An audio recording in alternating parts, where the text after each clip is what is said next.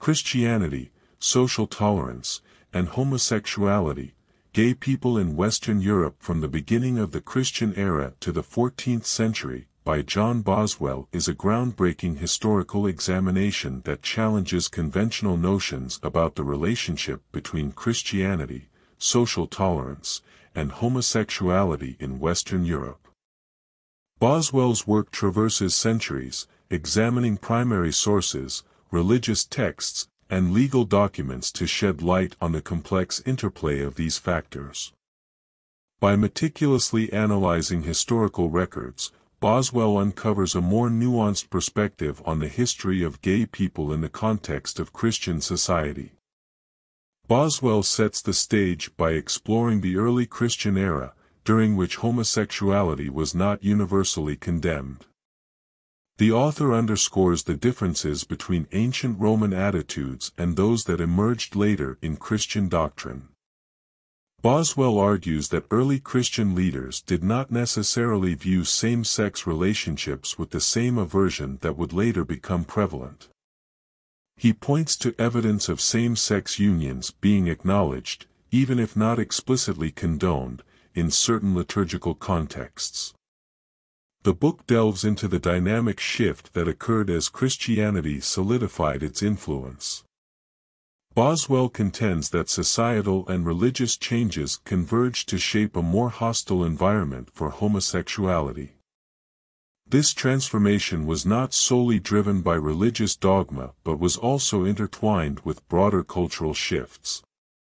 The author elucidates how the Church's efforts to establish a clear doctrine led to the suppression of certain practices deemed incompatible with Christian teachings.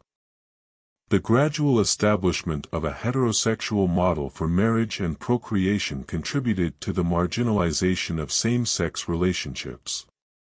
Furthermore, Boswell uncovers intriguing historical examples of same-sex relationships in the medieval period that defy simplistic categorizations. He presents evidence of saints and religious figures who shared deep emotional and often physical bonds with members of the same sex. Rather than dismissing these relationships as merely platonic, Boswell suggests that they can be seen as reflecting a more complex understanding of human affection and attachment. One of the most striking elements of Boswell's analysis is his exploration of same-sex unions in a religious context.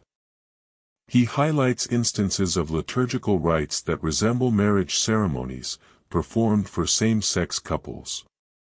By examining these ceremonies, Boswell challenges the prevalent notion that the concept of same-sex marriage is a recent invention. He contends that historical precedents existed within Christian traditions, albeit with different interpretations and social implications. Boswell's work also delves into the intricacies of medieval legal systems and their treatment of homosexuality. He reveals a range of attitudes and penalties that varied across time and place. The author cautions against painting a monolithic picture of persecution, pointing out instances where legal codes displayed surprising tolerance. This multifaceted legal landscape prompts a reconsideration of the relationship between religious doctrine, societal norms, and legal consequences. In conclusion, Christianity, Social Tolerance, and Homosexuality, by John Boswell challenges conventional narratives surrounding the history of homosexuality in Western Europe. By meticulously examining historical sources, religious texts, and legal documents, Boswell constructs a compelling argument that nuanced the interactions between Christianity, social attitudes, and same-sex relationships.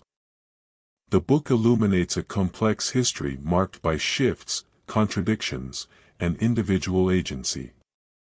Through its exploration of early Christian acceptance, religiously significant same-sex relationships, and evolving legal responses, Boswell's work invites readers to reconsider simplistic views and engage with the intricate historical realities of homosexuality in Western Europe.